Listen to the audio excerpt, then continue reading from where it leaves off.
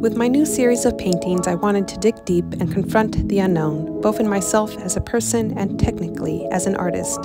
Artistically, I did this by using a color scheme I hadn't used before, which involved keeping some areas of my image monochromatic and contrasting that with my vibrant swishes of color.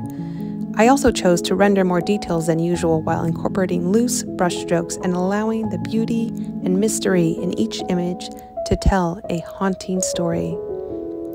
I fell in love with this piece when I made it at the end of last year and wanted to create more like it.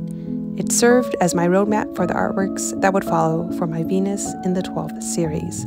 I call it Wayfarer by the Lunar Sea.